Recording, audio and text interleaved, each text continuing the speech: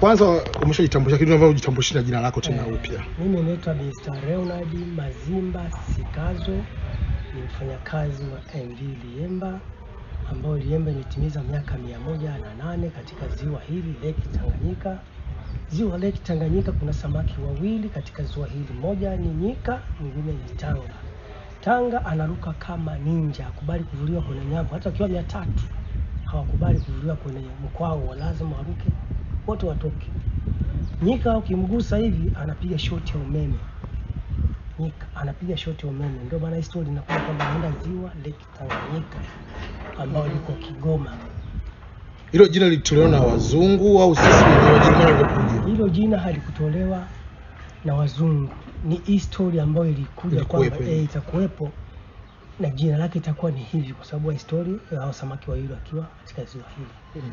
Katika vita kuu ya Mjerumani na Uingereza, ndio hii meli walificha. Baada ya vita kwanza ya ulimwengu ya dunia, baada ya kuificha vita ambao vita ilisha 1918. Kwa hapa Kigoma walificha wapi? Hapo karibu na hicho hapo juu. Okay. Walificha baada ya vita kuu kuisha, ikaibuliwa. Unaposema walificha maana walizamisha. Walizamisha ndio kuificha. Kama ingebaki hivi hewani wangechukua. Walificha baada ya vita kuisha, ikaibuliwa, ndio Liemba hii. Afu jina Liemba ni jina la Kifipa. Napita kule Liemba. Na Liemba ndio hii. Ni jina la Kifipa. Emba ni maji. Emba ni mpaka Kigoma muda wote huwa hatujui kwa nini waliita. Basi ndio historia inakuja hivi kwamba MV Liemba. Emba ni maji na ndio meli hii jina Liemba. Miaka 108. Ni vita kwanza dunia ilipigana, maana yake ilihusika. Vita kwa ajili ya wanajeshi walipita huko ndani, watumwa walipita huko ndani, biashara walifanyia sana huko ndani katika meli hii. Na kitu kingine ambacho ulikisema wakati tunaongea na wewe, ulizungumzia kwamba Wajerumani bado wanaitaka hii meli kwa hali na mali kwa sababu ya kihistoria yake. Ndio kweli kabisa. Alikuja balozi wa Belgiji balozi wa Ujerumani alikuja hapa Tanzania, akaja kuonana na uongozi wa Tanzania, akaambia sisi meli tunaitaka iende kwetu kwa sababu ni meli ni historia tumejenga sisi. Lakini rais marehemu Kufuli alikataa, akasema tukiwakubali hao jamaa tupoteza nini ile historia yetu na historia itapotea kabisa moja kwa moja. Na walikuwa wanataka kuchukua hiyo ipeleke Ujerumani kwa exchange wa wape meli mbili mpya zingine. Alikataa, akasema hapana, tukosa nini historia katika ziwa hili. Kwa hiyo rais alipokatalia alirudi. Kwa hiyo mpaka hivi bado wanapigana kwa wanajitahidi wafanye mipango irudi, lakini wapi. Rais alikataa, mpaka hivi waliobaki wamekataa, hawezi kukubali kutoa meli. Lakini kuna meli ambayo inajengwa tena hapa Kibirizi hapa. Kuna wakali wameshakuja sema kujenga, wameshaona watafanyia hapo, watajenga. Ndio hivyo. Na wewe umekuepo katika kufanya kazi hapo kwa muda wa miaka mingapi sasa hivi? Kwanza nimejenga MV Mungozo. Ambayo kwa watu ambao hujui MV Mungozo ndio hiyo hapo ya jirani yake hiyo hapo pembeni. Nimejenga kwa mkono wangu mimi mwenyewe mwaka 80 ndio tumeanza kujenga. Tumejenga miaka hii miaka miwili Sangala na Mungozo. Tumejenga miaka miwili kumaliza. Ambao Sangala ni meli hiyo hapo. Hiyo hapo. Ndio sasa hivi wako leo wamechukua hata kufanya nini ukarabati, wameisha access. Kwa hiyo wakati wote waweza kuikata, wakaanza kutoa vyombo vyote mle ndani na kwanza ukarabati katika mfumo ambao mpya sasa hivi marina tunataka. Na sasa hivi meli bado ni nzima lakini inafanywa marekebisho. Hii meli Liemba ni nzima sababu mfumo ambao uliopo ni ule mfumo wa kizamani. Injini za kizamani zinakula mafuta sana. Sasa umeona bora ubadilishe mfumo wa injini, generator, watengeneze viti vipya, waweke pampu mpya, waweke usukani mzuri, kila kitu kuboresha, waweke ungo huko juu Manchester na Arsenal hata wakija hapa sisi tunaangalia tu ndani. Kwa hiyo itaboreshwa, itakuwa vizuri zaidi kushinda vile mwanzo. Watakarabati lakini sura ya nje itabaki ile, lakini ndani ndio itagusagusa. Na kama tulivyoweza kwenye third class utabadilisha tu kama kochi nini. Ndivyo ilivyo. Itakuwa vizuri sana. Plani yetu na ndio plani ya leo tunataka hivyo hivyo. Ama rekebisho matengenezo anza kachukua muda wa mwaka, miaka miwili, miaka mitatu, muda gani unaweza kaona? Walivyosema wenyewe watengenezaji wenyewe wa China wanasema miaka itatumia mwaka mmoja tu itakuwa imeshakwisha yote. Okay.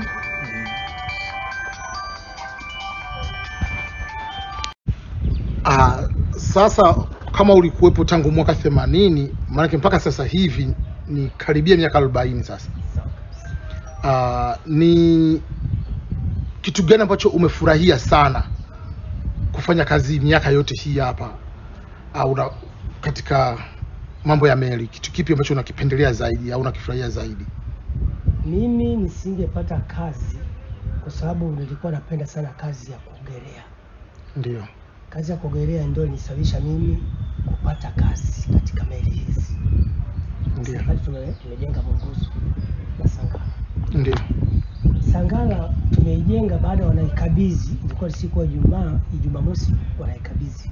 Kilianguka kibati pale mbele, tumeandika kile kibati kile pale tumeandika no smoking.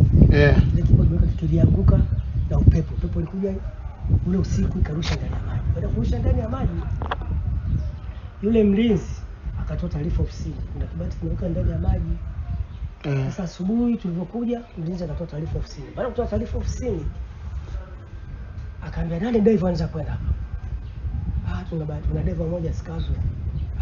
Akatafuta Sikazwe kwa wapi, niligweta ofisini, bwana kuna kibati no smoking kimeanguka ndani ya maji, sasa tutafanyaje? Kama mimi naweza nikaenda. Sasa nikisema mimi siwezi kwenda kwa sababu nimeshanipa barua ya kufanya nini? Ya kumaliza mkataba. Mkataba kwa ujenzi wa meli. Kwa mimi sio mtu wenu tena, mimi sio nipe cha kwangu, nikake zangu na yani. Basi meneja akasema kwamba wewe mimi nitafanya, nitajua kufanya. Kwa kweli nilivua, nikavaa buktangu, nikazamilia ndani ya maji, nikachukua kile kibati nikakitoa. Kwa hiyo nikapata kazi kwa njia hiyo. Njia ya kwanza, mimi napenda sana kuogelea ndani ya maji. Ulijifunza vipi kuogelea? Bado ndani kwa wazazi nyumbani na vijana tukaenda ziwani, tunaogelea kazi nikaipenda sana. Sasa siku moja nasikia kwamba kuna ujenzi wa ndani ya meli, ndio nikaja kufanya nini katika ujenzi wa meli.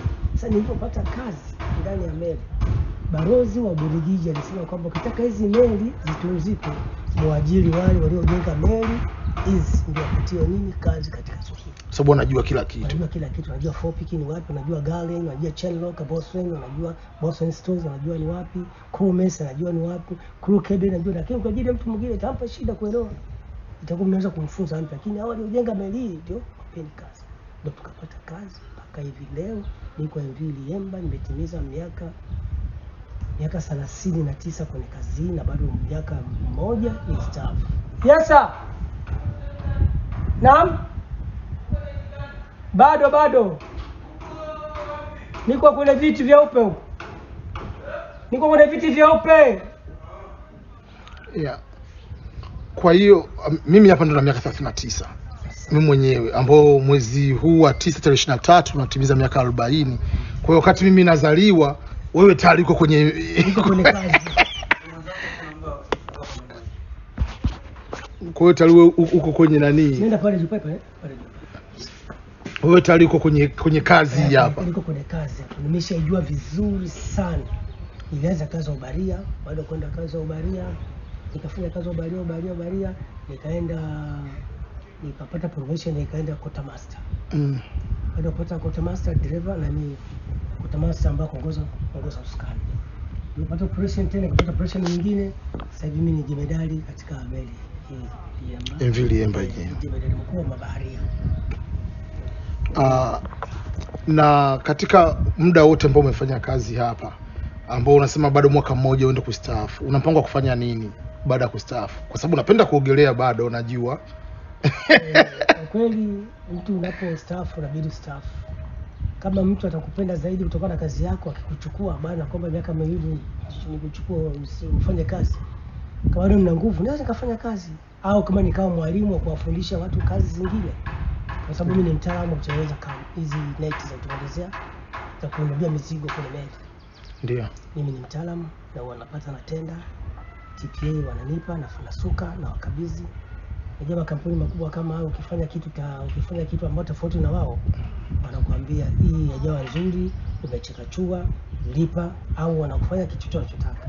Lakini kazi zangu mimi nimefanya msiku kwenye viwango vinavyotakiwa. Wamekubali, na kama itatajwa tena nyingine kama itawezekana, wanaweza wakanipa nikafanyia. Kwa hiyo mtu ambaye anajivunia bado ni baharia, anajua vitu vingi sana. Kwa hiyo miaka tangu mwaka almost inakaribia miaka 39 kwa trip umeweza, kwa average umeshafanya trip ngapi na MV Liemba au meli nyingineyo? Ya kazi iliyofanya katika ziwa hili Tanganyika ni meli ambazo ziko 3 za SSL ambao ni Liemba, Mwongozo na Sangala. Ndio meli ambazo zipo hapa na ndio tunazifanyia kazi. Kwa hiyo hazina shaka, kama nilivyokuelezea kwamba zitabadilishwa, zitatengenezwa katika mfumo wa zamani kama mfumo mpya, naona zitakuwa ni nzuri, zitakuwa zinawarashi watu vizuri bila shida, bila shaka. Na zinaenda kama kawaida Zambia, wapi na wapi kawaida? Kama meli ya mafuta Sangala, zamani tulikuwa tunachukulia mafuta hapa tunapeleka Burundi. Ndio. Lakini sasa mfumo sasa hivi tunachukulia mafuta hapa tunapeleka Kongo, tunapeleka Uvira. Kama mafuta yule tajiri atapitishia Burundi, tunaenda kuyachukulia Burundi, tunapeleka Kalemi. Kama atachukulia Kigoma, tunapeleka Uvira, Kalemi. Tajiri ambapo hata kanataka mwenyewe tunafanyia anapotaka mwenyewe. Sasa kama manake Mwongozo na Liemba zote ni za abiria, Sangara ni ya mafuta. Sasa zote zinaenda maeneo sawa au maeneo tofauti? Kwa mfano Mwongozo inaenda Zambia au Liemba pekee yake ndio inaenda Zambia? Mfumo wa zamani Liemba ilikuwa inaondoka hapa siku ya Jumatano kuelekea Zambia. Ndio. Ilikuwa inaondoka Jumatano saa 10 na inafika Zambia siku ya Ijumaa saa 2 asubuhi. Tunapaki. Kama kuna mzigo wa kwa Ford tunatoa mzigo, kama kuna mzigo wa kupakia tunapakia. Saa 12 tunarudi kuelekea vituo vyote vya mwambao wa maji mpaka kufika Kigoma. Siku ya Jumapili ndio tunafika kwenye saa 2 au saa 4 asubuhi. Hiyo ni MV.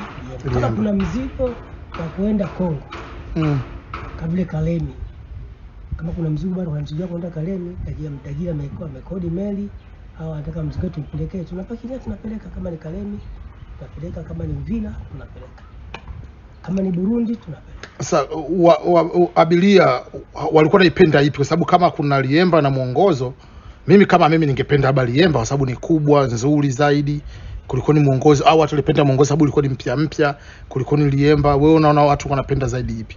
Zamani wakati tumeanza kazi walisema Mwongozo ni chachacha.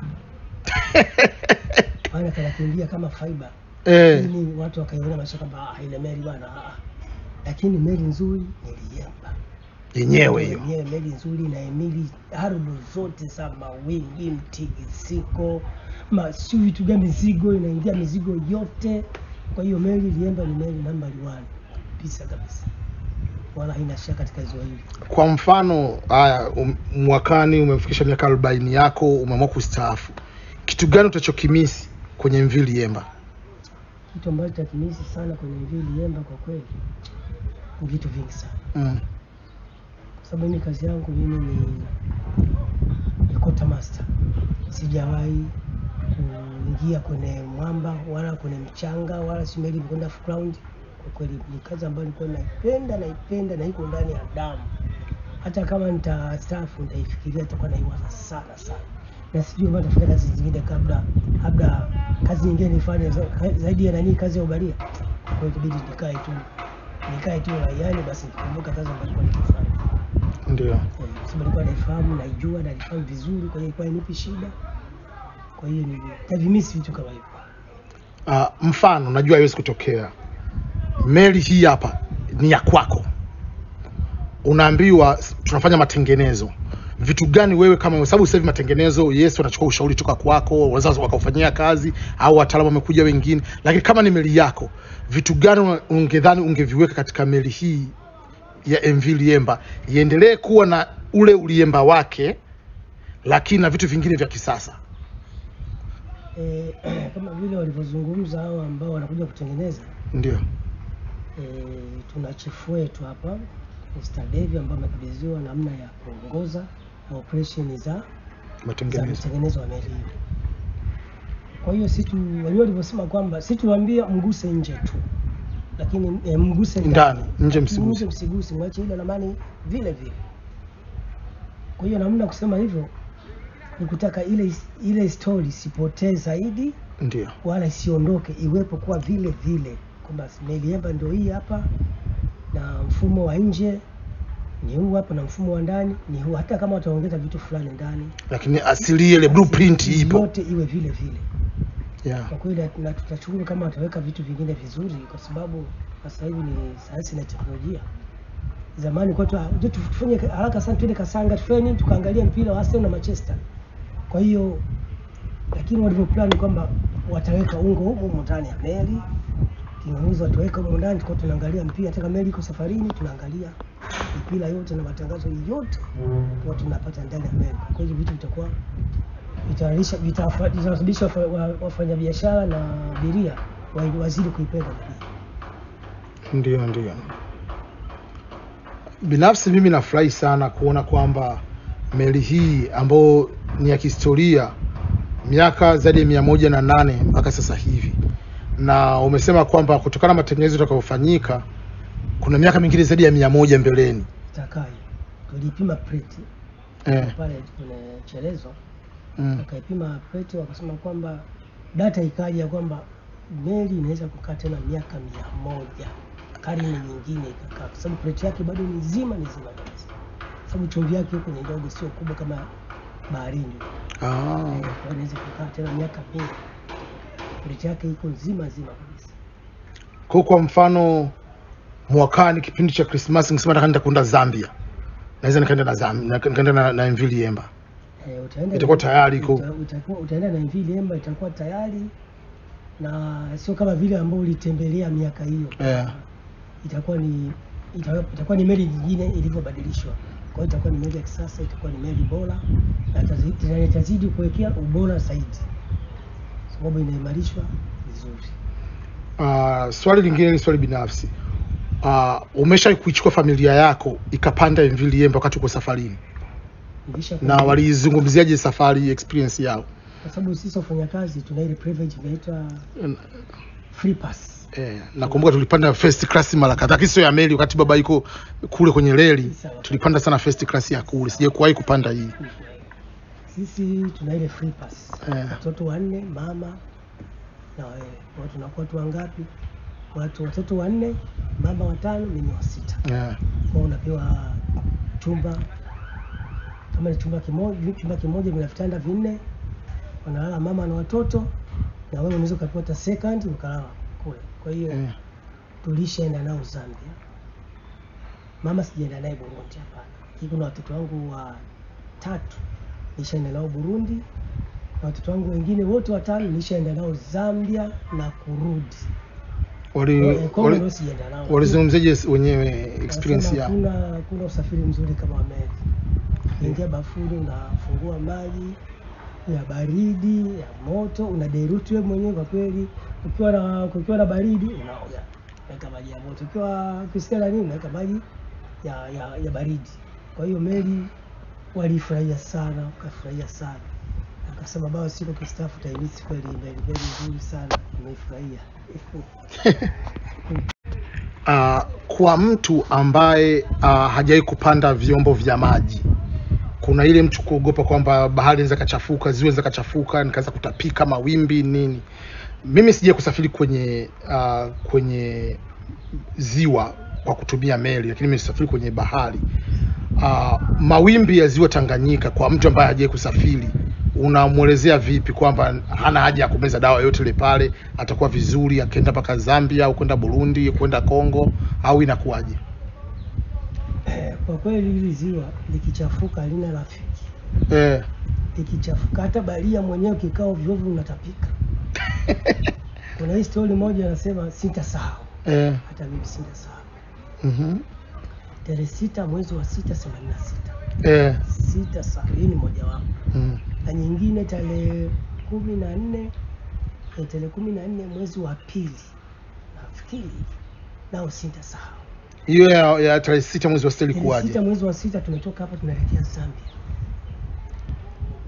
Tumefika kituo cha kwanza Kilando, katika nanga pale. Abiria akaingia na kutoka. Kabla nanga kuisha kutoa ingie kwenye meli kwa sehemu yake ambayo itakiwa hiyo ile sehemu ya parking yake ya nanga. kulitokea upepo si wa kawaida. Wimbi kali. Hatukusimama kituo chochote mpaka Kipili. Na abiria wote wa kushukia njiani tumeenda nao mpaka Kipili. Wa Kipili ndio walishuka. Kufika Kipili kwenda Zambia hatukusimama kituo chochote mpaka Mpulungu, Zambia, shauri ya wimbi. Na hilo wimbi linaitwa Sabasaba. 7 days. Wiki nzima lilipiga. Tukatoka Mpulungu tukaja tena kituo cha kwanza tena Kipili. Kutoka Kipili ni moja kwa moja mpaka Kigoma. Kwa abiria wa Mgambo, si wa Kipili, wa wote. Lakini walioshuka ni wa Mpulungu na Kipili na Kigoma. Zaidi hapo ilikuwa kuna hiyo tarehe 14 mwezi wa pili. Tumetoka Kigoma tukaingia Kilando salama. Sasa kutoka Kilando tunakwenda Sigunga. Ulitoka upepo wa ajabu. Upepo wa ajabu mkubwa sana ambao kama wafanyakazi wangekuwa sio imara ile meli ingezama pale. Ndio. Kwa sababu meli mast inasimama lakini mast ilikuwa inaonekana hivi. Maana yake meli inaenda kwa nani? Inaenda kupinduka. Lakini tulikuwa na wafanyakazi wajasiri tukakakapala na tukuendelea na safari sababu wimbi ilikuwa ni kubwa na injini moja ikasimbika. Ikatuzalimu tufanye nini? Tugeuze meli turudi Kilando tukajifiche. Baada ya upepo kuisha ndio tukaanza asubuhi ndio tukaondoka nanga tukaondoka kuelekea Mitumu. Tunaondoka Mitumu, tunakuta Mitumu ndio inaelea ziwani. Vunjika watu hawapo. Maana watu walikuwa kufa. Miti imekatika. Mitumu imebinuka hakuna hata watu. Ilikuwa ni upepo moja mbaya sana. Hizo ndio changamoto za ndani ya maji. Lakini mwanadamu ni mpesa kusahau. Sasa mimi nikifika sitaki kazi. Lakini unaona kesho kutwa anarudi. Kwa hiyo mwanadamu ni mpesa kusahau. Kwa hiyo ni haja halisi changamoto za kazi wenu. Ndani kuuliza swali moja. Kipi kwa sababu kwa mtu ambaye afahamu ulisema kwamba mlisimama kituo kimoja na kumaliza safari nzima mkutaka kusimama karibuni. Kwa utaalamu wangu sio mtaalamu sana kinaweza kanirekebisha. Kipindi fulani ni nafuu kuwa katikati ya maji kuliko ulikuwa umepaki pale pembeni upepo unapokuja kukubamiza. Ni kweli au sio kweli? Ndio maana mliamua kuendelea na safari, msisimame kwa sababu ikikukuta umesimama kipindi fulani yenyewe ikakuta ikakupa athari kubwa zaidi. Kwa sababu Liemba ikikumbana na upepo kwanza meli ilikuwa tupu. Meli ikikumbana dharuba ndio meli imejaza mzigo ule uzito huko kwenye damu la kule ndani.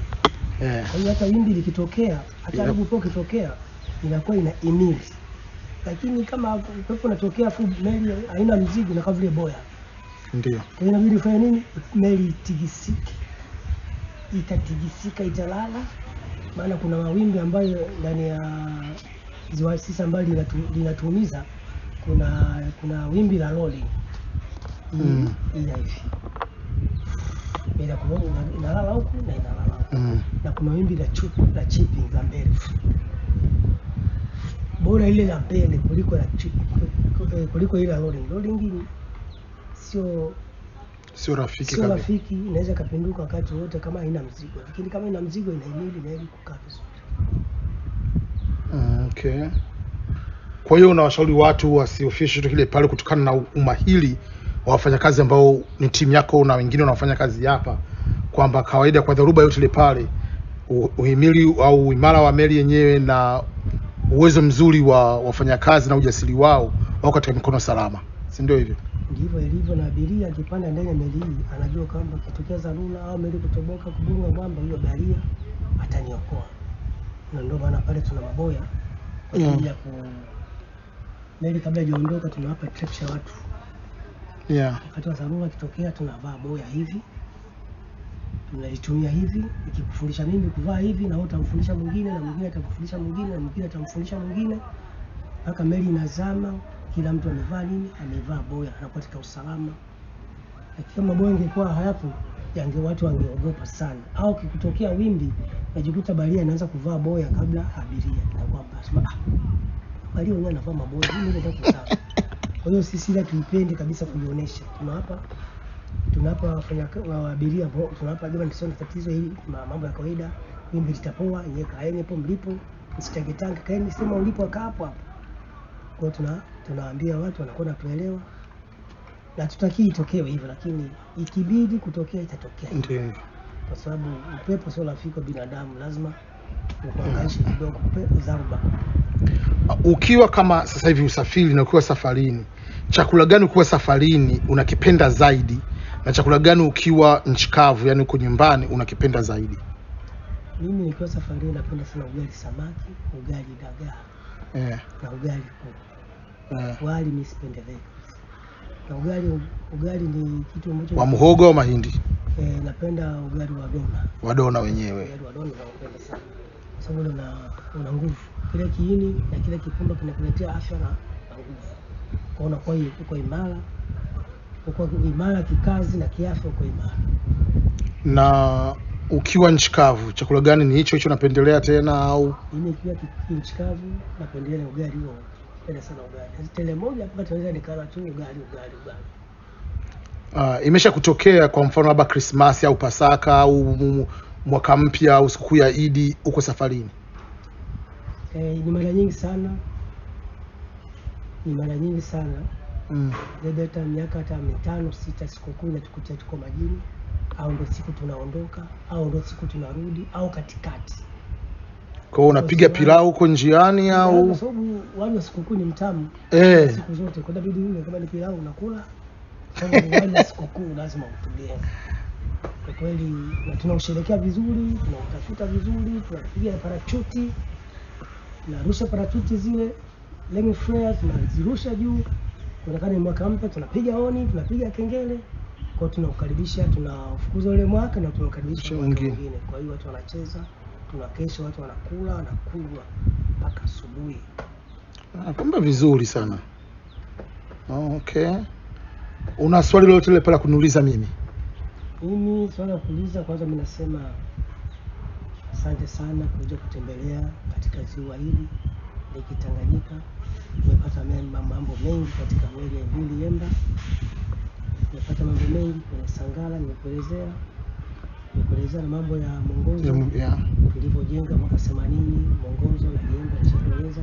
Kwa hiyo mimi ni kikongwe na nasifahamu meli hizi kama zangu, kwa sababu nilikuwa kijana mpaka nimezeeka kwenye kazi hii.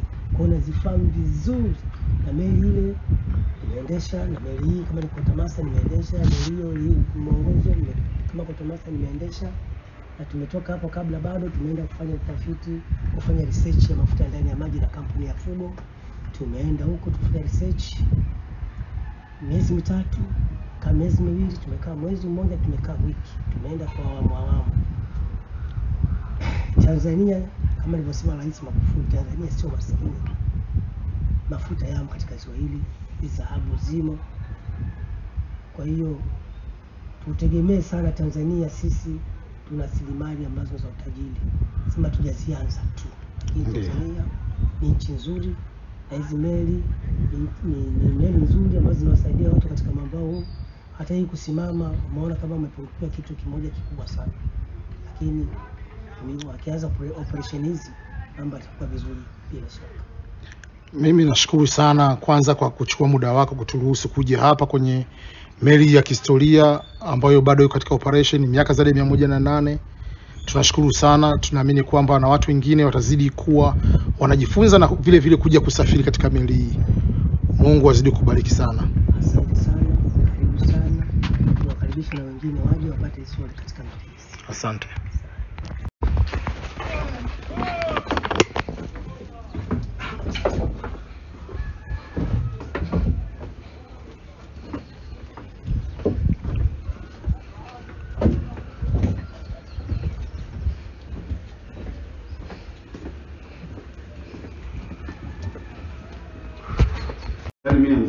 Tani mia mzigo watu 800. Ile chukua mizigo mingi, abiria wachache. Lakini hata 1000 tunachukua. Kama ukiwa watu 1000 wakutana japo na iko mbele hata kupita uwezi. Maana toa mguu wa mtu mkubwa upite. Ukicheza utafikiri wakimbizi.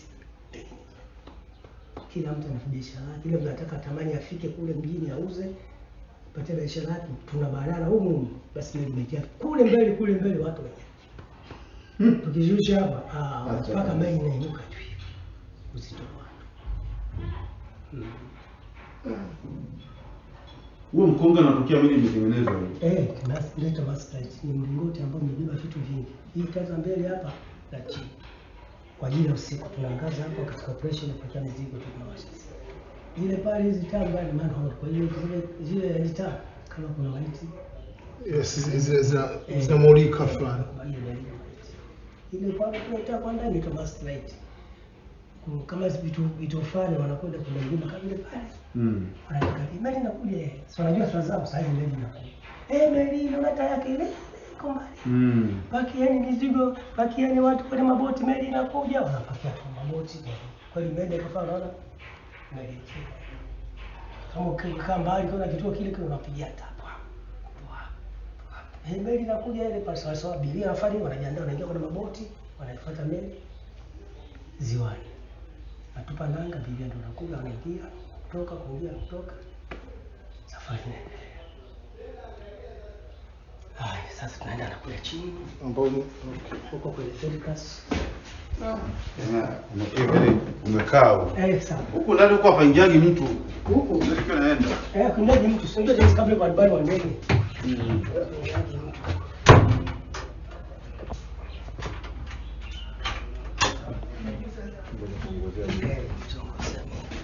Vyumba kama hivi hapa ni kanini sasa hivi? Hivi chumba cha chief engineer, ile chumba cha captain, chief officer, second officer, maengineer na captain ndio hapa. Kwa hiyo hizi sehemu za kulala hizi. Kule chini kwa shule.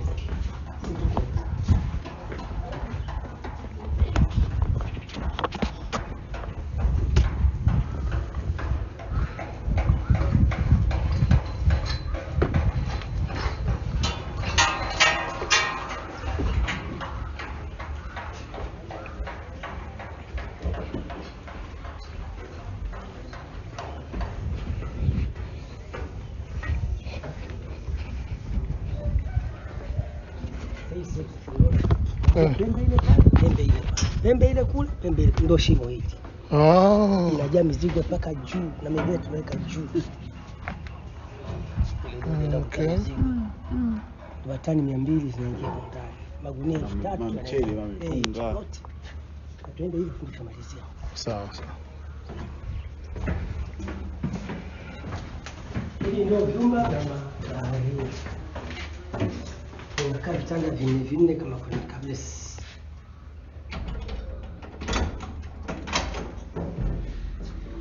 Vinakaa hivi. Vitanda vinne. Kuisha staff mimi ndio niko hapa. Na bado muda mchache inabidi fanye nini? Ni staff tuachie vijana wafanye kazi. Sawa. Tunafundisha kazi, wajue kazi basi. Kama vijana wako wanasoma hapo chini wanasoma. Wanasoma.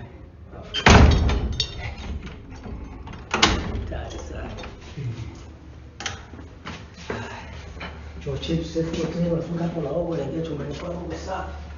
Kuingia kazini kuingia huko vizuri.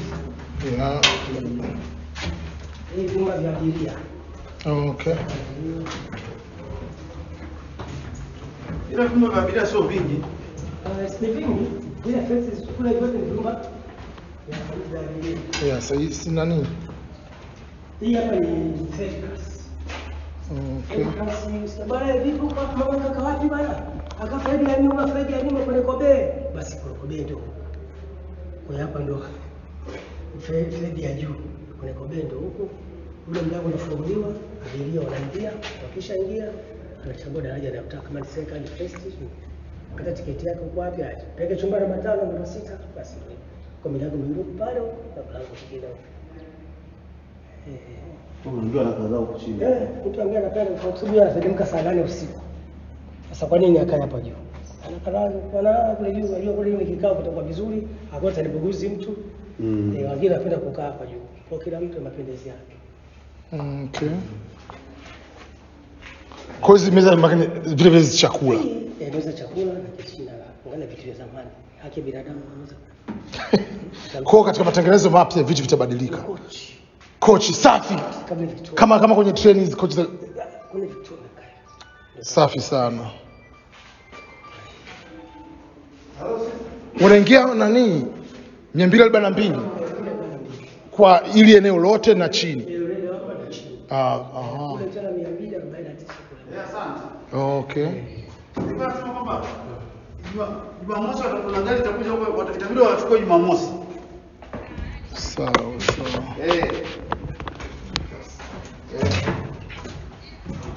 Watakuja asubuhi, lakini nafikiri baba kuondoka kwa muda wa mchana. Haya. Wewe ndio mshinde Jumamosi, mtakuwa mmejipanga vizuri kwa ajili ya kupokea wanafunzi wa form 1 Jumapili. Haya. Asante.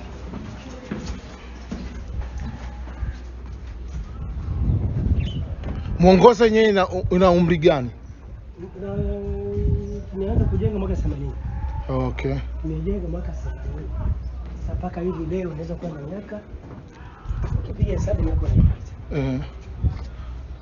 kwa 294 watu wanaoingia kwenye hii. Fedi ya chini na fedi ya juu. Naweza nikata chini kwa Hii ni fedi ya mbele. Fedi ya mbele. Fedi ya mbele lakini chini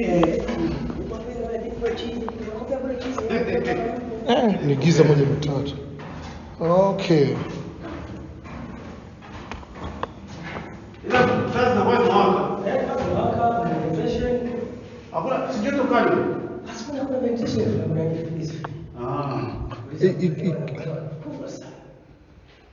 Lakini hapa tulipwa ndani ya maji. Hapa tulipo hapa meli kitokauto tunakutana na maji. Okay. Ndani ya maji. Ndani ya maji. Ndani ya maji imekinga tu plate ya meli. Tulipo. Zao hizo ndio shakazikaja wa meli. Wakitengeneza kule patapata tutaendelea kuwepo. Nataka kwa TV ya kocha na bila TV yangu pale wasichana. Kuna TV kabisa. TV sana kwa naangalia. Na muziki uko ndani, saa muziki na muziki, mali video. Okay.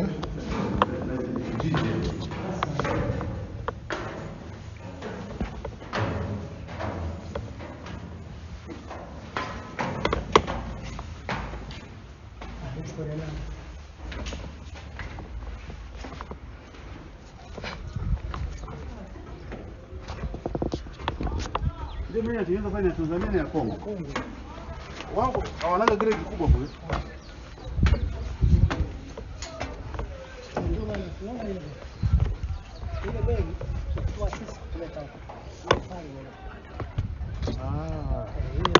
Pale ile dude lile linafanya nini? Inateremka. Afu itakapa alongside na bado pale juu.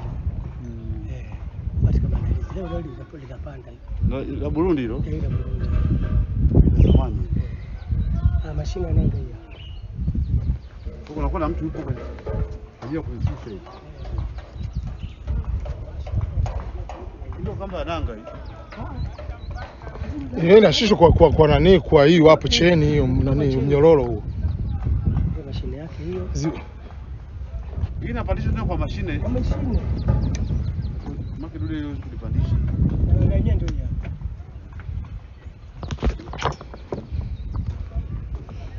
Yenyewe ndio hiyo. Okay. Kwa inakuwa mbili huko na huko. Watu wengine mbele ikiwa safari wamekaa zao huko juu. Wamekaa kwa milango sasa gazeti nashuka wanafanya mapenzi wakiwa hapa. Kweli? Watu wamelala sasa siku unakuwa mtulia. Ndio kujipeleka shuka shuka na watu kumbe mtu na mwanamke wake.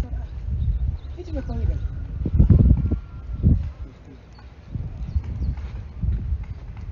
Shede, si ndio? Mzee kwa anakaa pale laini ya kanisani kwa chini barabarani pale wanakoona pale. Ndio alikuwa anakaa mzee. Okay. Hapo unaona Kigoma vizuri kabisa. Sana. Huko unaona vizuri. Kigoma sio tunaonaga. Sio tuje kuona Kigoma. Huko ndio unaiona Kigoma. Unaiona Kigoma inavyo nani? Sio kuja kukaa unaona kama kibizi kuliko inakuja. Nyumbani pale ile nyumba nyekundu. Okay, sawa kabisa ndio. Mzee, uko unafahamu mzee wetu mzee na mtungu? Namfahamu Kwa majirani.